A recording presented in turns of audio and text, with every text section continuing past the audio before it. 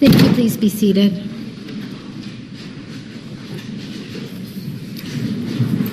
Dr. Samuels, please come forward and take a seat. Let's bring in the jury. Please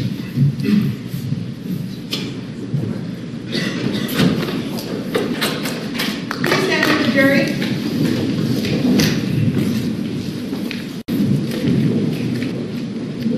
Please be seated. The record will show the presence of the jury, the defendant, and all counsel. Mr. Martinez, you may continue.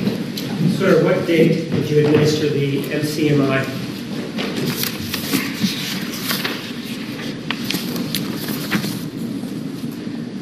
It was early November of 2009. Specifically, what date, though? I don't have the record. I can tell you when the test was scored, which would have been a day or two after it was administered. So roughly November 7th, maybe November 12th, 13th, or 14th, in that ballpark of 2009. The results, the numerical results that you get with this test, they're compared against the numerical results of psychiatric patients, correct? Yes. They're not compared against the general population, right? That's correct. But the inquiry in this case, what we're here to do is to determine or look at the defendant as she compares to the general population, not psychiatric patients, right? No, that's not true. That's not how I used it. So I know that's not how you used it, but what you're actually doing is you're looking at the defendant and comparing her to people who already have been diagnosed with something, correct? Well, yes, that's how the test is set up. Sure. Rather than comparing her to, for example, somebody in the general population, so we can actually get an accurate picture of how she varies or does not vary from somebody in the general population, right?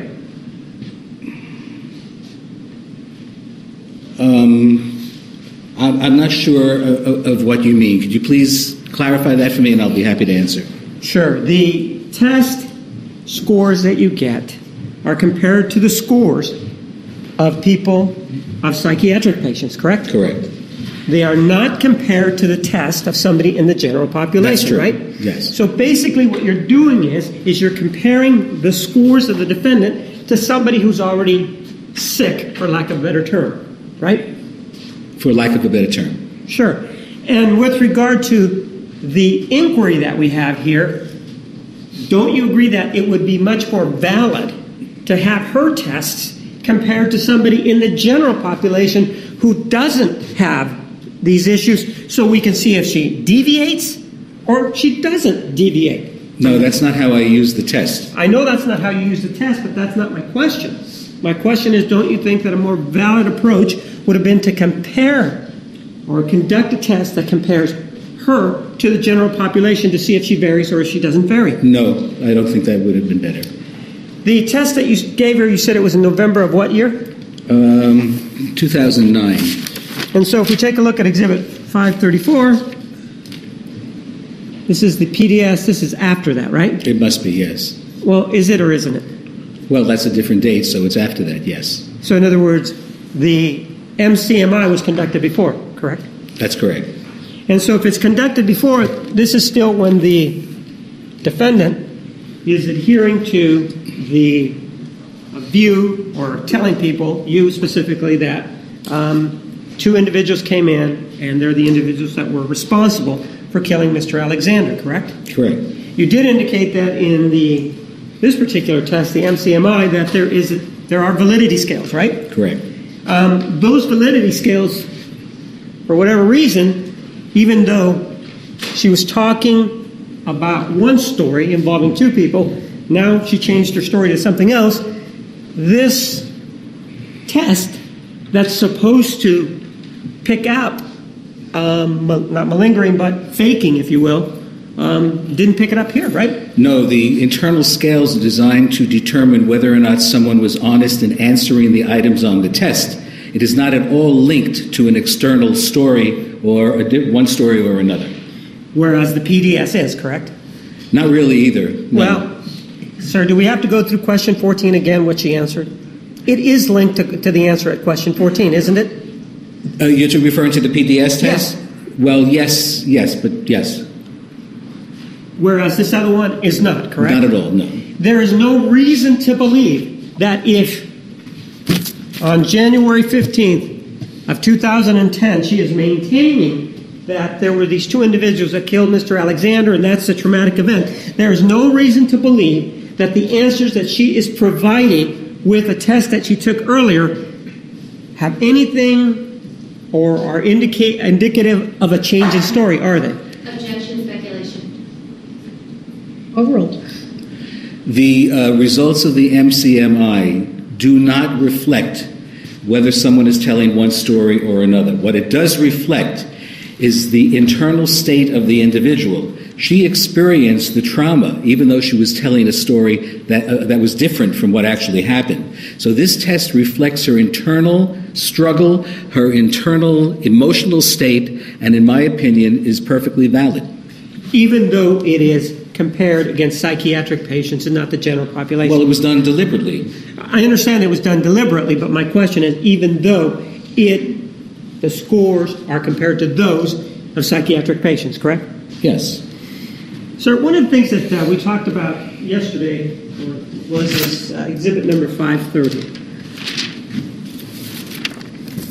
And this had to deal with memory, right? Correct. You gave it a name, right? What was the memory? Dissociative? Dissociative amnesia. Right. And one of the things that you told us, well, right here is when it starts to create a problem, right? There's Correct. the event, whatever the event may be. Correct. And then when you get to this point, you're not going to be able to remember throughout this whole U area, correct? That's correct. So you said that it starts right here Well, and ends right there. This is just a pencil drawing. I understand. Don't know precisely when it occurred with Ms. Arias, but this is the general form of the development of a dissociative amnesia based upon stress. And you told us, you came in here and you talked all about dissociative amnesia, and that's all I'm talking to you about, Correct. right? Yes. With regard to this dissociative amnesia, it starts here and it ends up here, correct? Correct. And so this fogginess or whatever would start right around here, or would it be down here? More likely somewhere along the downward slope. Right up there and at the No, end. somewhere along the slope. I can't pinpoint it. And you also told us that when along this continuum, that if an individual, because the hippocampus is affected, and you explained all of that, that the person cannot form memory, correct? During that period of time, Right. that is true. From here to here, it's your opinion that a person doesn't form memory, right? Approximately correct.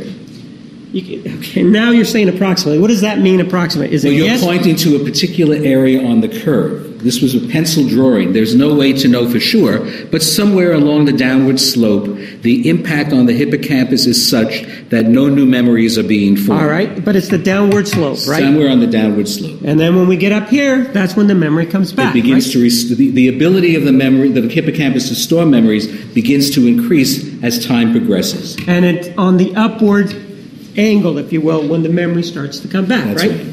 You also, the first day that you testified, you had some slides about some police officer, and you indicated that that was from, what magazine was it? Time magazine. From Time magazine, right? And you talked about how that was an example of this issue involving the dissociative memory, right? No, that was an example of someone, a trained officer experiencing an acute stress reaction. There was no mention as to whether All right. or not he suffered from amnesia in that article. All right, let's take that police officer and let's assume that he does suffer from amnesia. All right? Okay. And his amnesia, according to you, if it's of the dissociative type, would start here, around here, Right. and end around there, right? That's typically what we see. Right. And that's what you were telling us, right? Correct. So let's assume that this police officer is involved in a confrontation, and he's down here in this portion of the curve, all right? Correct. And if he's down here, let's assume that he is attacked by a knife. Okay. Okay, and some period of time goes by, he goes to this position right here, and then he is attacked or shot with a handgun. Let's assume that, right? Could you repeat what you just said? When he gets down here at the very bottom, Yeah. he's attacked or shot at with a handgun. Okay. All right? He's not going to have, if we're talking about dissociative memory, any memory of that, right?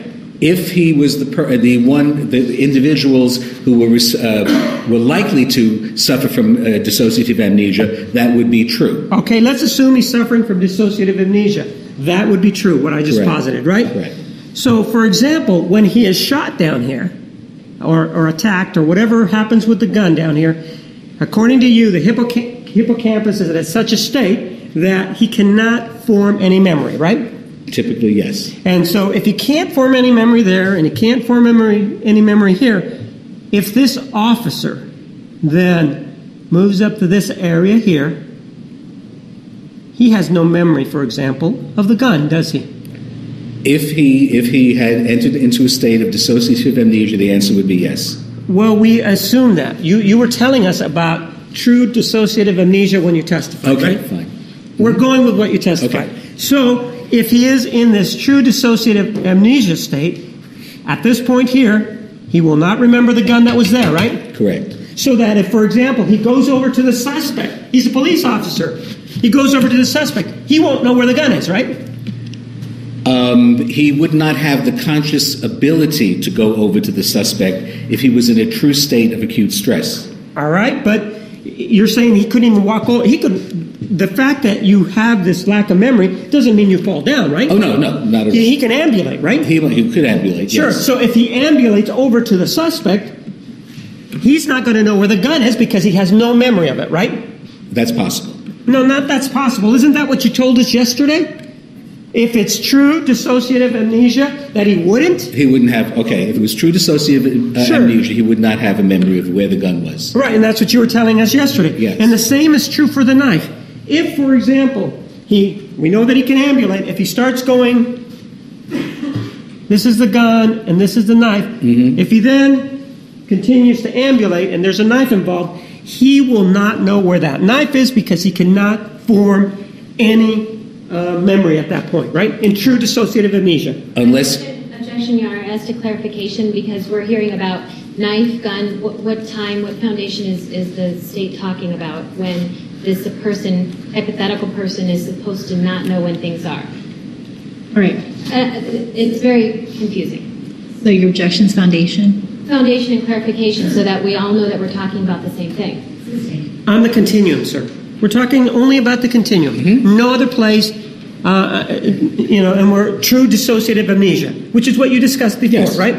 And we previously talked that right here, there would be the knife. Okay. Down here would be the gun. Okay. All right? Yes. If we then get to this position here, which is a little bit going up, if it's true dissociative amnesia, he can ambulate, walk over to where the suspect was, but he wouldn't know where the gun was, correct? That's possible, yes. You keep saying that's possible, and yet you tell me in true dissociative amnesia, he would not know. Which one is it? If it was true dissociative amnesia, he would be less likely to remember the position of things that were dropped. That's so true. What you're now telling me is that even when you have true dissociative amnesia, you can remember things, right? No, I'm not saying that. In a case of Well, then, hold on. How would he then be able to know where the gun was if he had amnesia? Objection. Yes, he was trying to answer the question, and the prosecutor specifically stopped him. I think he finished his answer. Overruled. Could you repeat? I'm sorry. Ma'am, could you read the question back to me? How would he be able to know where the gun was if he had amnesia? Okay, if he had true dissociative amnesia, he would be unlikely to know where the gun was. You keep saying unlikely, and that leaves the possibility that even if an individual has amnesia, he would know where things are, right? Well, when we do work like this, we always talk in probabilistic terms. The probability may be 100%, but it could be 90%. And so it's hard to know retrospectively exactly what degree of dissociative amnesia an individual had. So what I'm trying to be is more accurate, actually, by giving the answer that I am. Yeah, I know you're trying to be more accurate, but we're talking about true dissociative amnesia here, aren't we? True dissociative amnesia here, aren't we? Okay. I mean, you keep getting off of that dime. It is true dissociative... Objection is a characterization that he's avoiding the question. Sustained. We're talking about true dissociative amnesia. Do you understand that? Yes. So when you say that it is unlikely, that leaves the possibility that even though a person has amnesia, pursuant to the way you're discussing this, he can still remember. So which one is it? A person with true dissociative amnesia is very unlikely to remember anything at the acute phase of the incident. So what you're saying is that even though, what is amnesia? Amnesia is a loss, usually permanent, of a time frame of memories. So if we have this true amnesia, if you will, how are you able to then say, well, it could be likely that he would remember? Then it wouldn't be amnesia. Referring things in terms of probability and likely is more correct scientifically, especially in the field of psychology. However, I can say that if a person was in a true state of dissociative amnesia, at least during the most intense portion of that time frame, it's highly unlikely that someone would remember anything going on at that time. And so, as in my example, you wouldn't be able to remember the gun, even if you could ambulate, right? Right. He couldn't remember the knife if you were... If it was at that point, yes. And for example, if this individual here, this officer, had been on surveillance and had been taking photographs, and during this melee, whatever it was, camera went flying somewhere. He would not have any memory of that camera either if it happened during this phase down here. That's right? highly possible, yes. But under true dissociative amnesia, right? Right. You talked about something called transglobal amnesia. Do you remember the first time? Yes, transient global amnesia. I'm sorry, transient global amnesia. And you indicated yesterday that didn't apply here, right? It doesn't apply here, correct. Right. So then why were we talking about it initially? Was there a reason why we were talking Well, about as it? I indicated the other day, I believe that question was asked, that I use it as an example to show that the occurrence of amnesia in society is not that all uncommon, and that it can occur for relatively minor stressful occurrences. But this is the one that talked about sexual intercourse, right? As according to the review articles of 119 articles, one of the, or maybe more than one, as I said, there were 119 articles that were reviewed, indicated that sexual intercourse was at least one of the factors that appeared to produce transient global amnesia. And so that's a yes, right? Yes. And also hot water. Dipping. Immersion in hot Right. water or cold water. Again, we're talking about things that don't have anything to do with this particular case, do we? That's correct. And so you're the one that put that slide up there, though, right? That's correct. And even though it had nothing to do with this particular case, right? Correct. One of the other things that we talked about was that you said, well, the defendant never said anything negative about Mr. Alexander in her journals. Do you remember saying that? Yes, I do. Yes. And let's talk about exhibit number 510.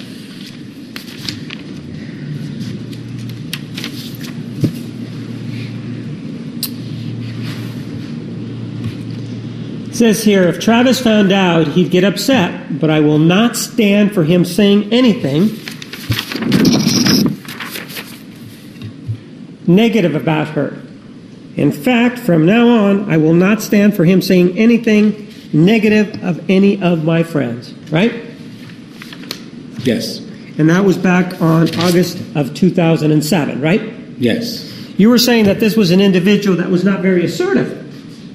No, she was not very assertive. Right. You saw her in, 2009 and 2010 is when you began to see her, right? Correct. You're saying that individual that you saw in 2009 and 2010, even though she wrote that back in 2007, was not very assertive. She was not very assertive, no. So the fact that she said, I will not stand for him saying anything negative about any of my friends, that doesn't mean that she's assertive. No, it does not. So in spite of the fact that the language indicates otherwise, you're going to take issue with that, even though it does indicate otherwise. You were indicating, are you referring to this as an example of her saying something negative about Mr. Alexander? Or an example of her being assertive, at least in writing? I thought we were talking about being assertive. Do you have a problem with remembering what I just asked? No, I don't have any more problem than you do, sir. Well, sir, I asked you about her being assertive. Do you remember Yes. me asking you?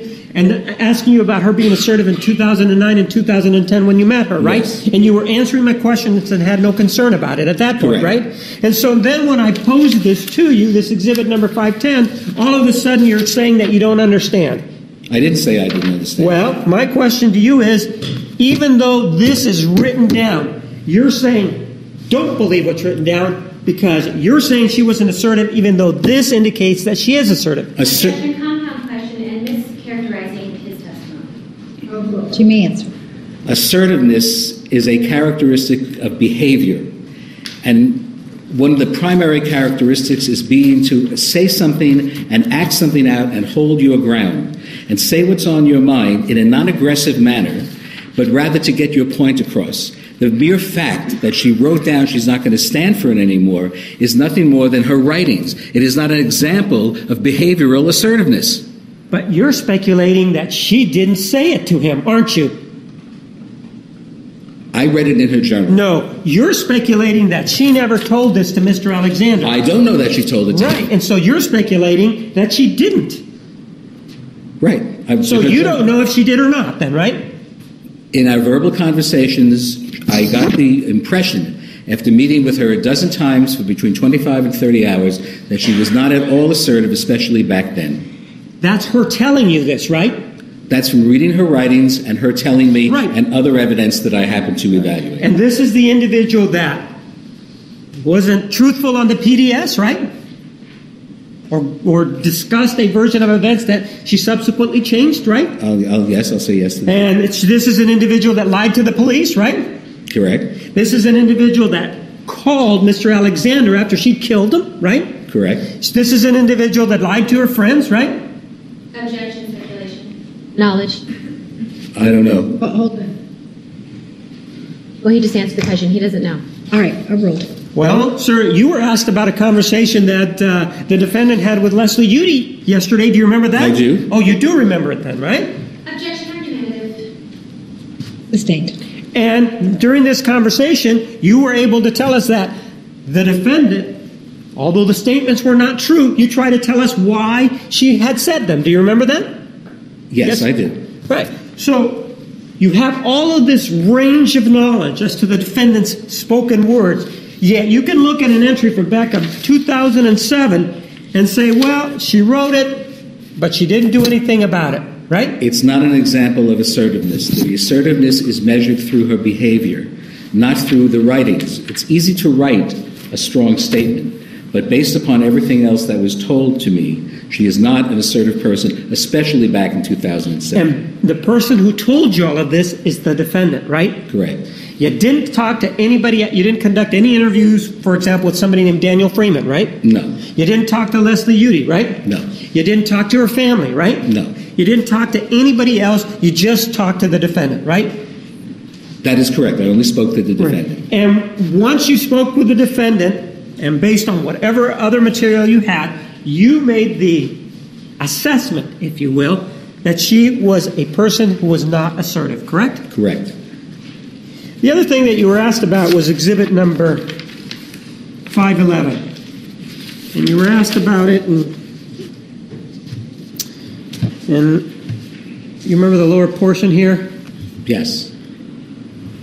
It says, but there are certain things that will never sit right with me about, but we didn't read the other part. Him. Me and him, right? Mm-hmm. And then it says, for example, right? She clarifies what she's talking about, right? Yes. He always makes that ridiculous joke, families can be forever. Why do you want to spend so much time with them now? That's what was making her upset, right? Yes, as an example, yes. Yeah, it's because he's saying things. And then she says, I abhor that. I want a family man. A man who takes family seriously. Right? That's Yes. what she writes. I know he jokes, but that drives me crazy, and it's a big turnoff. But he has told me time and again that if he could marry me, it would mean he won the wife lottery, right? Yes. That's sweet, actually. I want to have a companion. Travis is awesome. Actually, you missed a sentence there. Sure, after read the it for me smiley then. face. That's sweet, actually. I know I'll be an excellent wife. In fact, I really want that. I want to be married. I want to have a companion. Should I continue? Sure. Travis is awesome, no doubt, but there is just something that is off. I only know what the Spirit whispers to me, and that he's not the one. For marriage, right? That's what they're Apparently, talking. that's the implication. And then there's a sad face. I spent over a year of my life cultivating a relationship with him. I certainly wasn't thrilled. No, I was devastated when I discovered that he wasn't being faithful to me. And then she says, I just don't get why men cheat. she's talking about the fact that he cheated on her, right? Yes. So this gives context to the previous paragraph of this exhibit, doesn't it? Yes. Is that contiguous? I don't have the paper in front of me. So Sure. is that a part of the same writing? You see that Yes, I see 06 that. at the bottom? And then it has 698. This is defendant's exhibit, so, Well, that's actually several pages away from... well, all I'm showing you is something that you see for identification and admission defendant. So that's all I'm pointing out to. Okay, that's fine. Okay. You also were asked about Exhibit 456. This is, if you want to look at it, plaintiff's exhibit, so you can see the I see difference. that. And there's an entry there of January 24th of 2008. Yes. And it does say, I haven't written because there has been nothing noteworthy to report, right? Correct. And you've indicated that, well, you take issue with that. Do you know of anything that happened before that that's noteworthy in her life? Well, what was the date on that? January 24th, 2008. Not What- offhand. I have to refresh myself. No, just as you're sitting here, anything noteworthy before January 24th of 2008? The witness is asking to refresh his recollection with regard to specific dates. May he do so? No, he's asking to look at his notes. I'm asking him not to. I'm asking him what he knows independently. That's what Then we're- I don't remember something specific. I'm sorry. Sir, there's an objection. Please wait to respond. Objection overruled. You may answer the question. I don't recall specifically. I would like to have access to some paperwork so I could refresh my memory. There is a point, or you did testify something involving an incident where the defendant claimed that Mr. Alexander was masturbating to what? Pictures? Okay, I think that was the 22nd now. Okay, so it's the 22nd of 2008, right? Yes. Well, I'm going to object to this because he hasn't been allowed to refresh his recollection with regard to specific dates. These dates are not necessarily important to Dr. Samuels, so he would like to refresh I'm going to his object to the recollection. speaking nature of this. Right, approach, please, counsel.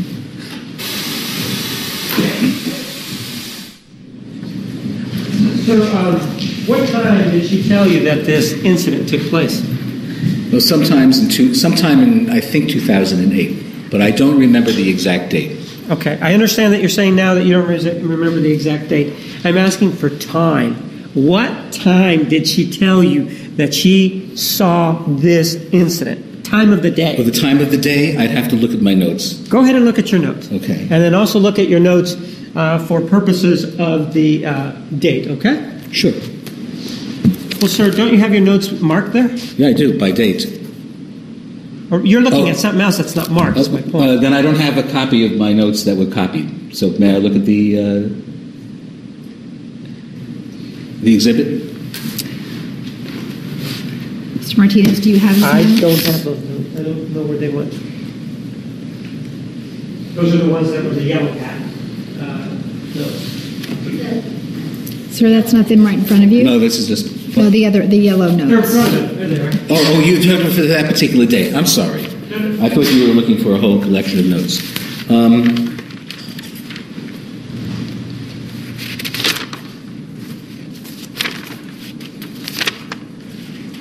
These notes don't involve the masturbation, if that's what you're referring to. They don't involve that particular episode? No. All right, if you have your notes somewhere else, go ahead and pull them out and we can have them marked as exhibits.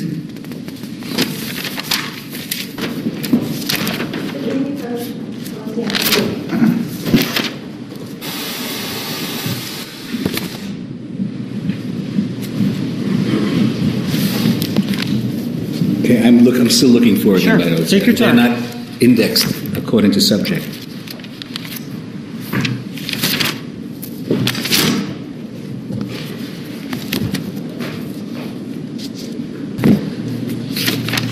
Okay. You can take the notes out so we can mark them, please. Okay. I'm not sure this gives me the date, but it's when she discussed it with me. let's just have them marked.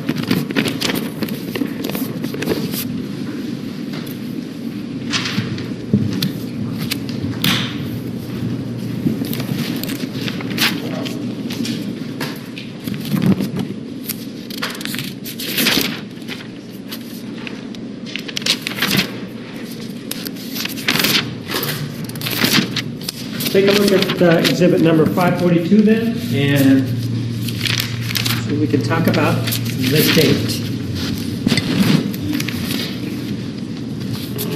The date of the notes, please. The date of the notes.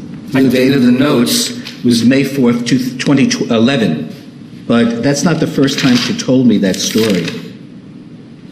Well, why don't we do this, sir? Okay. Let's go through that exhibit first. Sure. And see if that refreshes your recollection Mhm. as to a date. See if you mention any date there.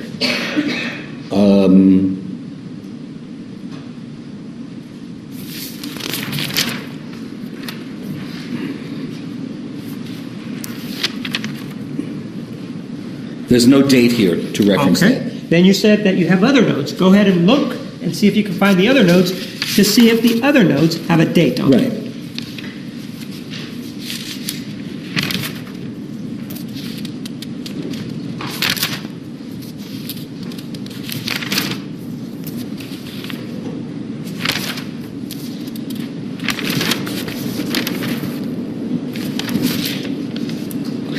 I have another reference to it. All right, go ahead and we can have those marked so that we can keep it straight. Okay. If you don't mind giving those back to me, those to me, and I'll give them back to you with the Okay. exhibit tag.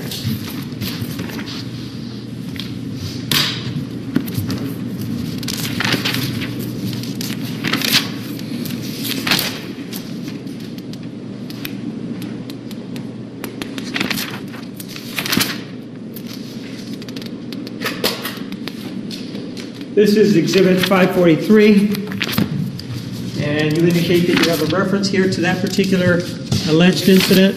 Yes. Why don't you review it and tell me whether or not there's a date on it? There is no date on that, So, of the incident.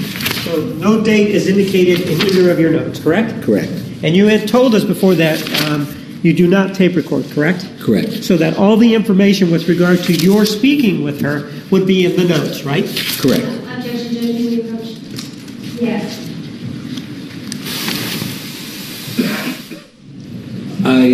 Hold on, sir. One moment. You may continue. Okay. It appears that you're looking somewhere else. I'm looking in here, yes, at some other notes that I have. This occurred at the time. Let me just do it this way. I just want to know if in anything like the yellow pad that you have there, or I don't have the date, no. anything like that, correct? Correct. Sir, one of the things that you told us with regard to this case was that you believe that the defendant, and I'll read it, falls under the criteria of A1, A2, B3, C3, C6, and D3. And her scores on the post-traumatic disorder scale confirm the presence of PTSD, and the elevated scales on the anxiety and PTSD scales of the MCMI-3 support this as well, correct? Correct. That is your conclusion, right? Yes. And you said that you arrived at that conclusion using your DSM, correct? Correct. And that's that reddish book that you have Yes. there? What's the date of publication on that book? 2000, I believe. 2000? I think so, yes. Sir, one of the things that you also testified to was that every 10 years, the academy or whoever it is or committee that is involved in this gets together and then they publish a new book, don't they? That's correct. You have not purchased the new book that would be available in 2010, correct? It wasn't released then. It hasn't been released yet. It should be available within 6 months. Are you familiar with something known as DSM-4 TR? Yes. That's something that was published subsequent to that, right? Yes, and I have an abbreviated copy here. I know you have an abbreviated copy, but that's something that has been published since that, and it addresses these same issues, correct? Right. And TR. And that's the most current book, if you will, on these issues, these diagnostic issues, right? They're virtually identical. I know you say they're virtually identical, but that's the newer version, correct? That's the newer version. And but you did say that she falls on the criteria because when we talked, there was a lot of letters and numbers, but you said that she falls under the criteria of A1, correct? That's correct. A2, right? Yes. B3? Well, let me double check here. Here, let me mark it so that you can take a look at it, okay? Okay.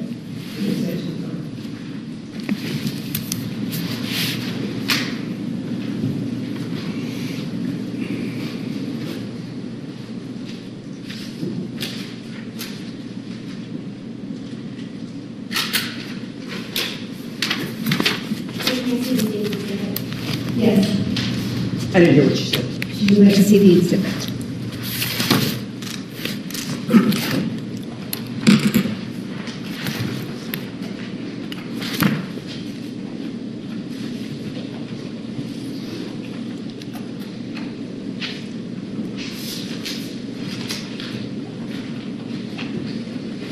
Take a look at this exhibit 544. Yes. So we're at B3. What's the next section that you cite there? Judge, I'm sorry, but with regard to this specific exhibit, it's not a complete exhibit of his report made. Dr. Sanders. This is a speaking objection, Judge. Please.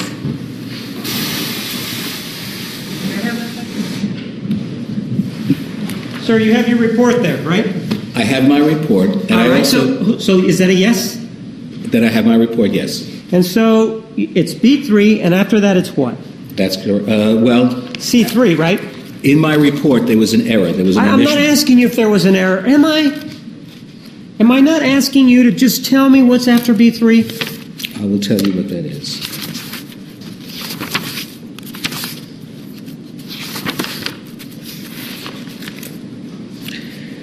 In my report, I wrote C3, Okay, hold on.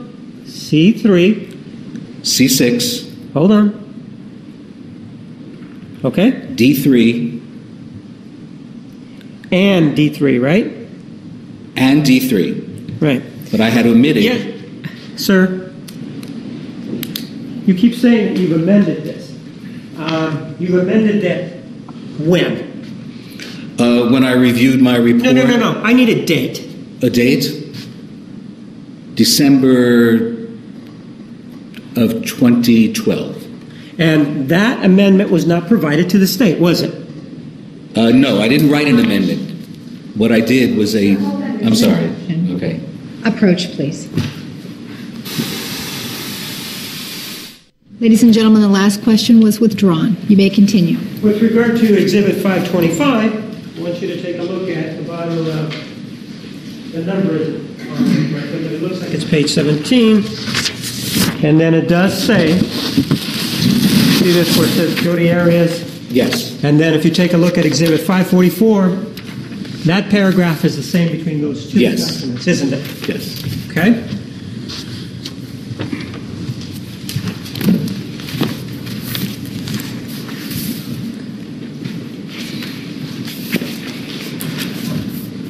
And, sir, you did indicate that you are familiar with the guidelines that are set out in the DSM to reach a diagnosis of PTSD, right? That's correct.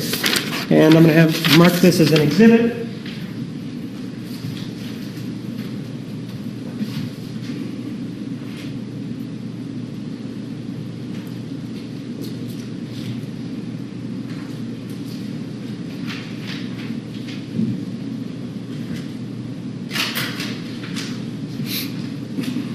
And you don't have any reason to doubt that what you just told us here, this A1, A2, B3, C3, C6, and D3 is what you wrote in your report, which is exhibit number 525. That's right. That's what wound up appearing in my report. going to go ahead and just have this marked as an exhibit.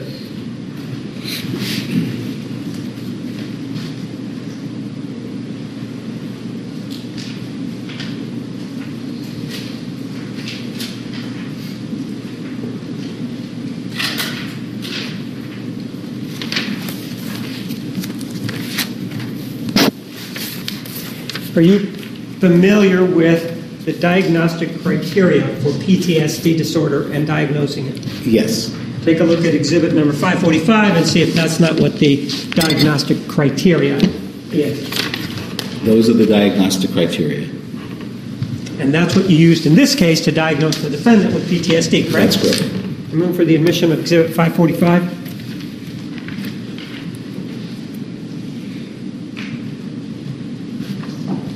Objection, Your Honor, may we approach? You may. Look at exhibit number 545. And I want you to take a look at it. Specifically the C section and the highlighted section. Yes. Read that slowly for me, please. Right. As I indicated earlier. No, sir. I'm asking you to read. Persistent avoidance of stimuli. Hold on. Slowly, please. Persistent avoidance of stimuli associated with the trauma and numbing of general responsiveness not present before the trauma as indicated by 3 or more of the following. All right. It requires under C that you find 3 or more of the following, right? Yes. Under the section C, right? That's correct. You just told me that under section C you only found 2, right? No, I omitted. No, sir. I found 3. I omitted to type Judge, one of them in. I would move then in for admission of exhibit 544. Objection, Your Honor, hearsay. You're saying it's not a complete record. Counsel approach.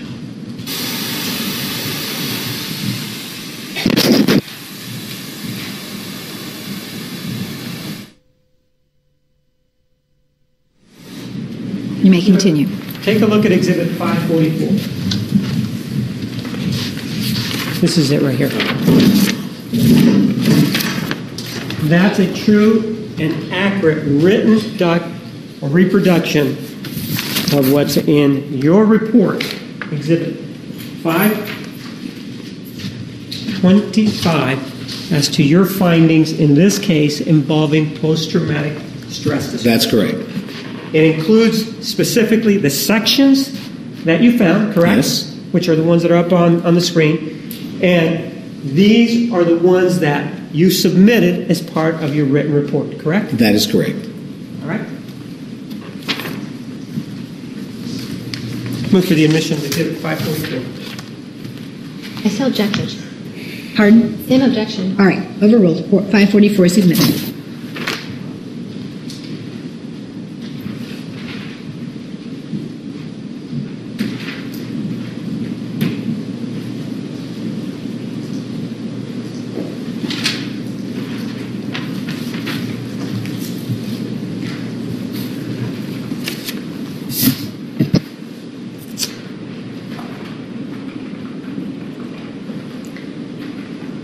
Sir, you have the document in front of you that talks about, or it's exhibit number 544, the C section,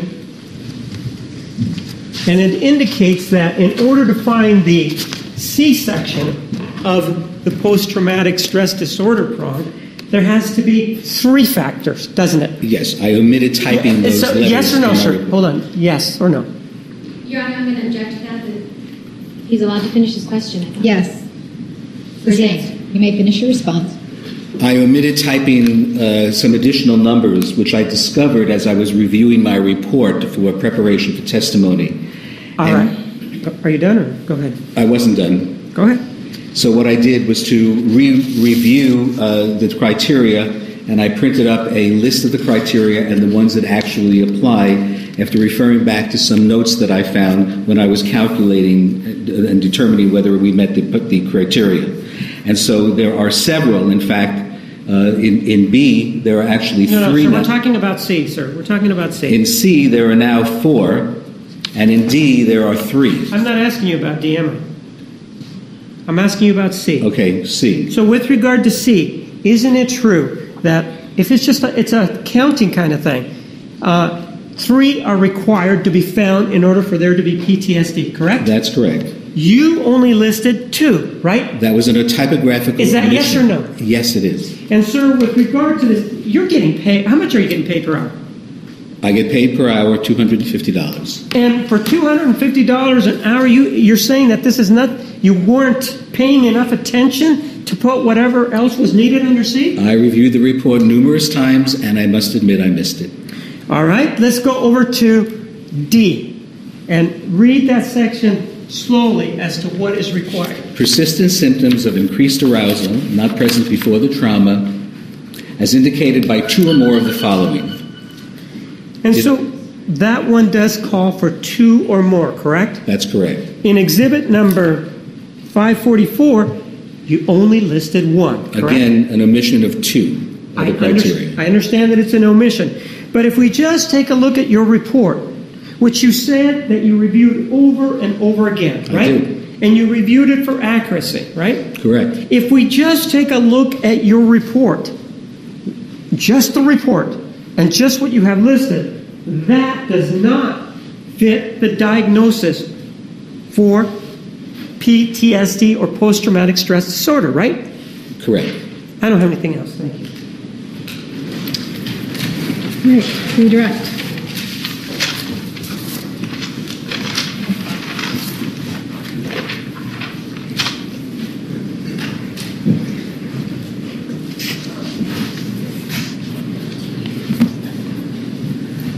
Doctor, let's start talking with what we just finished, okay? Okay, sure. So I want you to finish some of your answers here. You were talking about the C's and the D's and all of that, and I understand that you said that you made typographical errors in your report. Is that right? Yes, I did. Okay, and so starting with the C's, can you tell us, do you have something to refer to what the different criteria? I do. Okay, what are the criteria for in C that apply to Ms. Arias?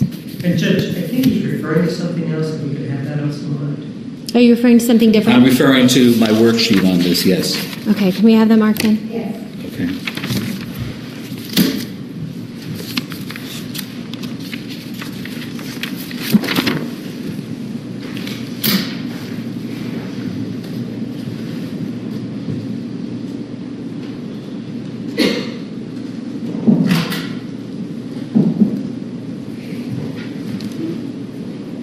Thank you. Okay, so it's exhibit number 547 that you're referring to. And this is a worksheet you said that you prepared? Yes, this was something that I was preparing when I started to review this, and I realized that I had omitted some letters and numbers. I went through the criteria again, and I compared it to my notes, even included some of the new information that has been obtained, and I've marked off those characteristics that meet criterion C. Okay. All right, and tell us what was the criteria that you found with regard to Ms. Arias that fits? For C. For C. Efforts to avoid thoughts, feelings, or conversations associated with the trauma. Okay, and how do you find that fits with Ms. Arias' Well, situation? she created an alternative reality, and she remained in a state of deep denial, which we can also call derealization. Okay. And what number is that? C1? That's C1. Okay, C1.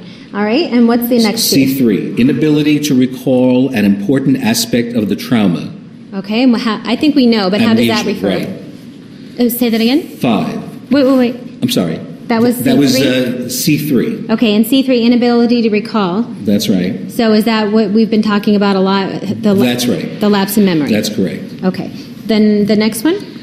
C5, feeling of detachment or estrangement from others, and I indicated disconnection from one's sense of self, an altered state of consciousness, and that feeling of detachment or estrangement was something that she reported early on in the process. Less so today, but it was early on in the process. Okay. C6, restricted range of affect. In other words, unable to have loving feelings as an example, and I refer to the blunted affect that we've talked about previously. Okay. And 7, a sense of foreshortened future, This again was earlier on in the analysis when she was planning to kill herself, which is one of the reasons that she indicated that she wasn't willing to get in touch with her feelings and so forth. However, that's less of a function today. Okay. So did you say that was C7? That was C7. Okay. All right. And that was it for C. That was it for C? Yes. Okay. So I have C1, C3, C5, C6, and C7. Yes. So you find 5 criteria. That's correct. Okay.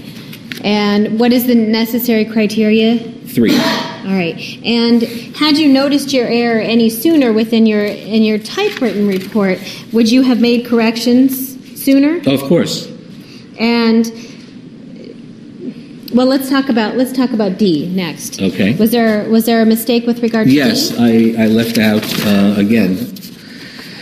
I found it required 2 out of 5. Okay. And I found 2. All right. Which are those 2? Irritability or outbursts of anger. And that's D what? That's D2. Okay. And I use as an example the anger that was expressed telephonically with her mother. Okay.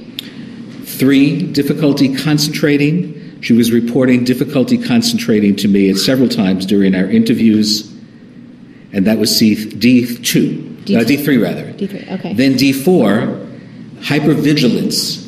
She reported on a number of occasions that she had become very sensitive and reacted sharply to the noise that existed in the jail setting.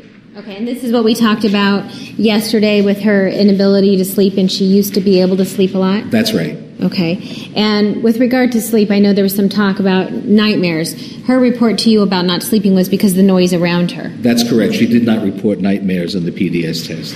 Okay, so how many D criteria do you have? You need 2, and I found 3. Okay.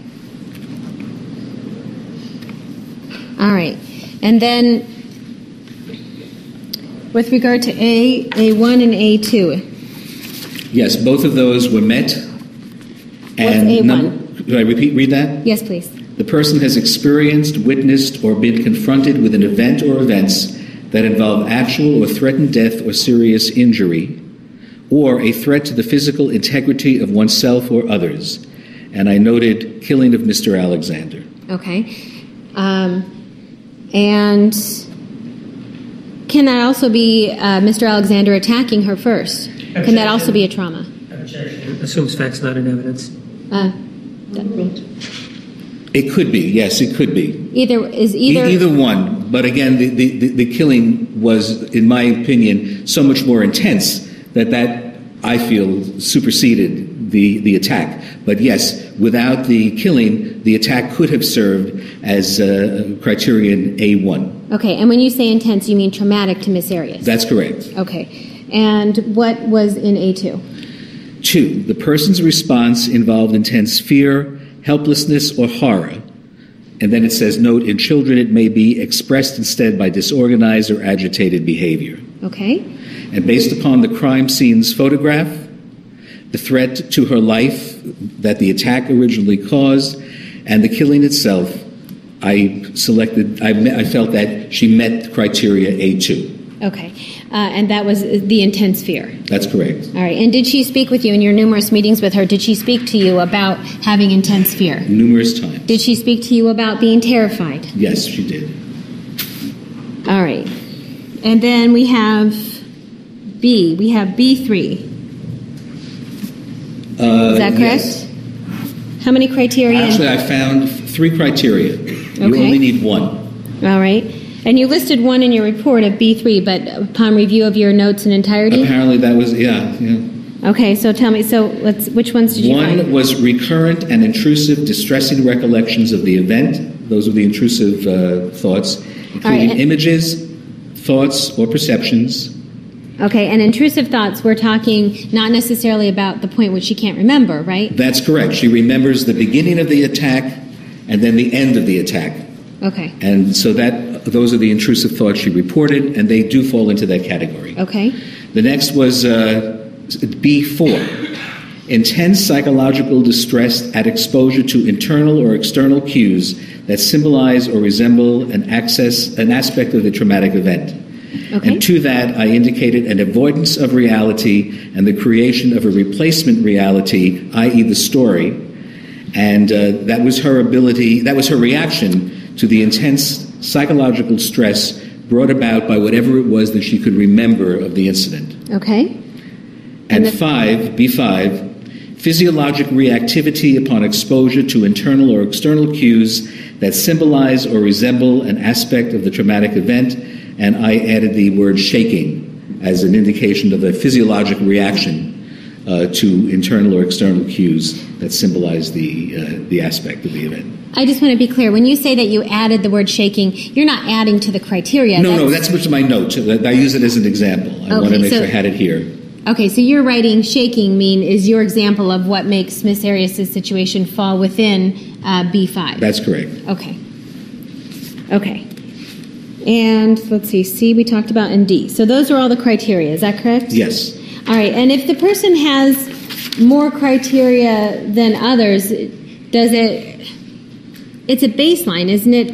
I mean, once they meet the criteria, they're diagnosed with PTSD? That's correct. It doesn't make it worse PTSD if they have more criteria. It might, but not in this case. Okay. Just more characteristics. So it's not as though as you're trying to make Miss Arias' PTSD sound worse with more criteria?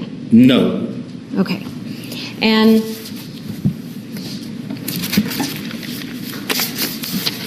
all right, let's stay on this for a second. You were asked about the book, the DSM-4? Yes. And it was published in what year? 2000? 2000. Okay. And they go and publish every about 10 years. 10 years. Well, this is overdue. The DSM-5 is overdue. All right. But it should be available soon. Okay, but it's not available to you right now? No, it's not available for sale. And was it available to you in 2010 when you first made your report? No. There may be some beta versions on the internet. There are actually, but that's not for official use yet. But just to introduce it. But we don't use it. You don't use it until it's published? Until it's published. Okay. And there was some mention of the DSM-TR. What is that? TR stands for text revision. Okay. Apparently when this original volume came out, there was some text that was deemed to be a bit confusing. So some sections were rewritten to make it easier basically for a layperson to read. And so they came out with what's called DSM-4. It's the same book basically, but the text has been revised somewhat. It is essentially identical.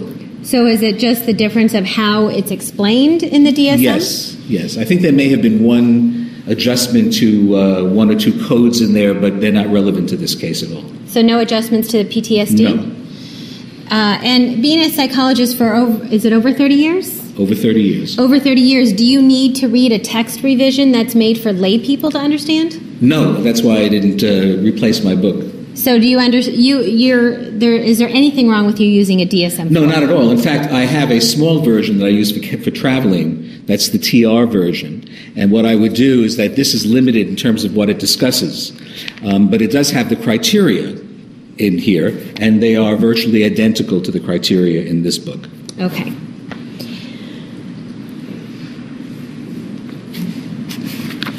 You were asked about Exhibit number 456, which we see Exhibit 456 that this was entered by P, the plaintiff, meaning the state. Is that right? Is that correct? That's correct. Okay. And you were showed this portion.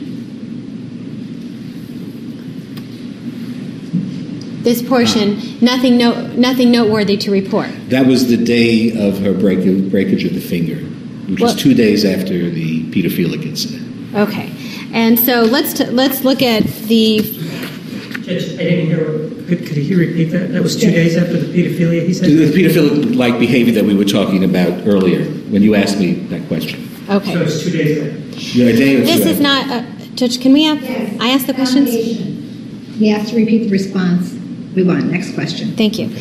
And let's look at Exhibit 511. This one is entered in by the defense, right? You see the Yes. D? Okay. So this has the same first paragraph, doesn't it? Yes. Okay, but then does it also go on? Yes, it does. All right. And this is what you were asked to read when she talks about Travis having a problem. Is that right? Yes. And she goes on to talk about Travis cheating on her. Yes. And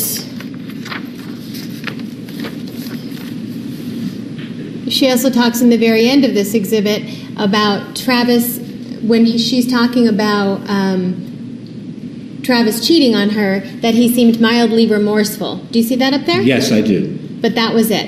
That was it. And then she says, I'm going to stop writing about this right now. It is of no benefit. Is that That's right? And she says, I could just rip out the last few pages, but I'll refrain from doing that. Correct. And obviously we have them, so they weren't torn out, That's right? right.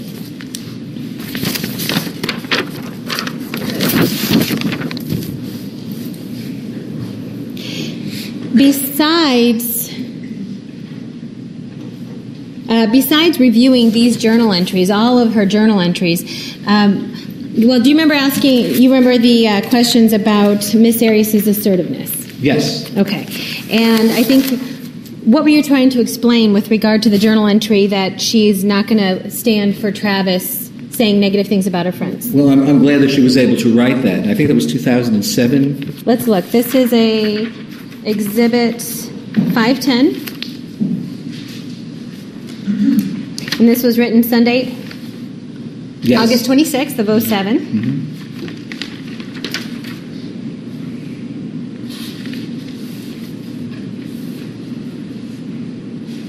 And she's talking about she's staying at Rachel's. Mm-hmm. And if Travis found out, he'd get upset, but I will not stand for him saying anything. Right? Correct. And she also goes on to say that she won't stand for anyone else saying negative things about Travis. That's correct. Okay. Now, the fact that she writes this in her journal, is that evidence of assertive behavior? Not at all. Why not? Because she wrote something that was mildly assertive, but that does not translate into assertive behavior. There are people. I used to run workshops a long time ago in assertive training, and I can tell you there's a big gap between what a person can write or say verbally about what they're going to do, and then between them doing it. So there's a world of difference, and the assertive training actually is, number one, designed to get them to at least envision themselves acting out in a more assertive manner, and the main therapy involves training them to be able to act it out and do it. So there's a tremendous gap between writing something that's mildly assertive and acting it out and being an assertive person.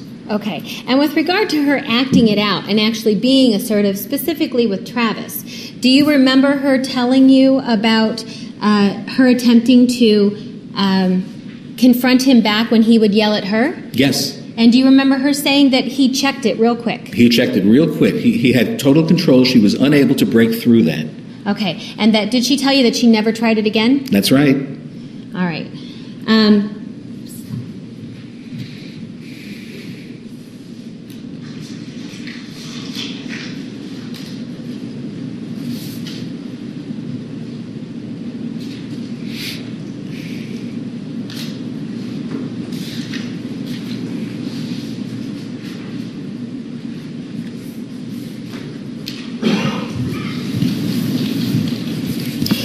in all of your time that you spent with Miss Arias, is there any time that she ever told you that she was able to stand up to Travis? No.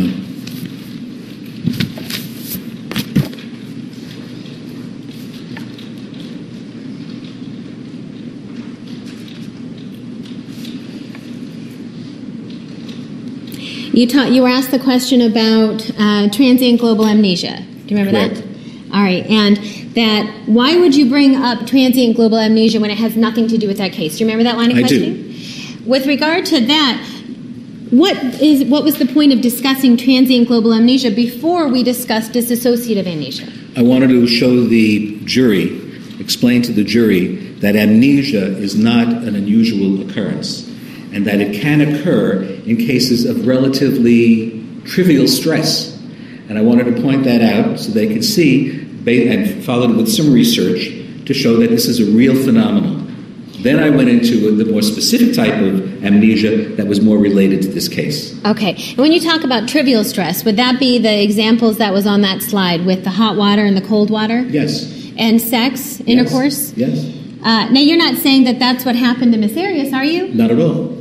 And that trivial stress, the point of that is that the trivial stress can in those 119 articles that was reviewed by the article that you read, Yes, discussed the trivial stresses that can cause amnesia. that's correct.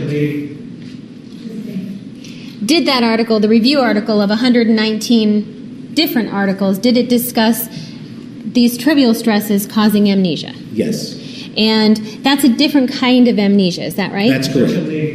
Is that a different kind of amnesia? That is a different kind of amnesia. All right. With regard to the trivial stresses, what is the point of the trivial stress? What does it do to our body that can trigger amnesia? It could be some shock to the system. It is not necessarily of the same magnitude as what will cause a dissociative amnesia, which will throw the body into a state of acute stress and create far more difficulties for the client. We don't know the physiology, but these cases are reported. They are real cases. And it's not just reported once, but there are 119 articles that were summarized. So this is a fairly commonly occurring situation, occurring maybe 3 or 8 times per 100,000 population per year. Now, if we're not talking trivial stress, and instead if we're talking about a woman who was attacked by someone she loved, and her having to defend herself and ultimately killing him, is that something more than trivial? Objection goes to what we previously discussed. Approach.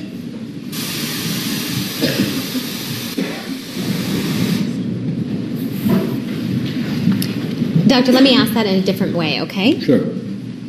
If, when we're comparing, we were talking about trivial stresses, right? In comparing that to a woman who is attacked by someone she loves to the point that she has to protect herself, and I don't know how else I can word it. Approach. Actually, ladies and gentlemen, we're going to take the afternoon Recess. Please be back in the designated area at 3:15. Please remember the admonition. You are excused. Please stand for the jury.